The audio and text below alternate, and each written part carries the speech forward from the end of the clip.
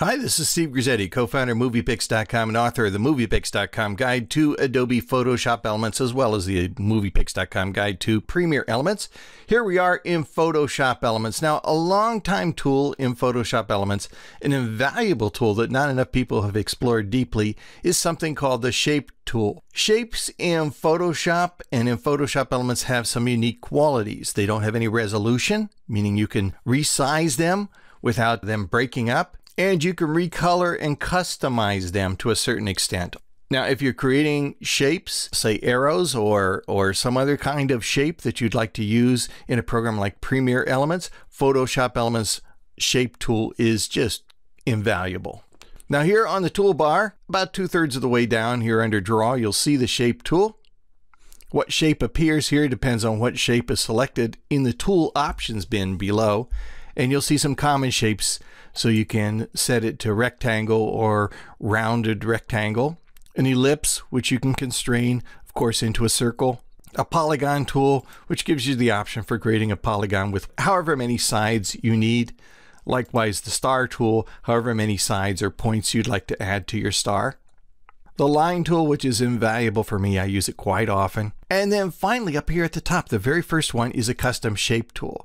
Now, the custom shape tool, if you have it selected, opens access here to the library of shapes. And if you click right here on the tool options bin, you'll see these are the default set of shapes. And there's some pretty cool ones here, snowflakes and splashes, hearts and check marks and basic shapes.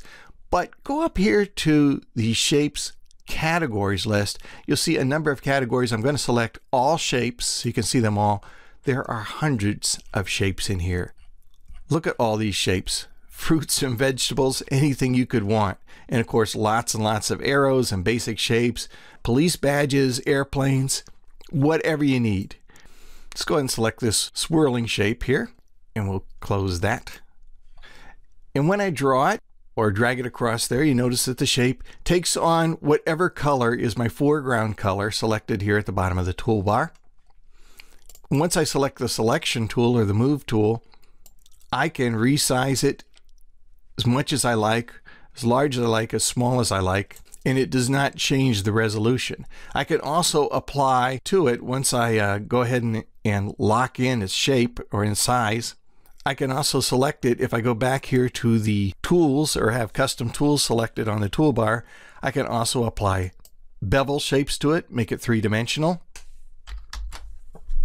And of course, as you know, if you read my books, if you go over here to the layers panel, you can click on this little FX for the layer that the shape is on. And if you click on that, there are a lot of customizations you can do to the bevel, to the glow, to the drop shadow, whatever you'd like to add to the shape. You can do a tremendous amount working with the library of shapes that are here in Photoshop Elements. And if you have not explored this amazing tool, you ought to explore it, especially if you're just creating graphics to be used in a video or a photo. This library of shapes is just invaluable. I just love it.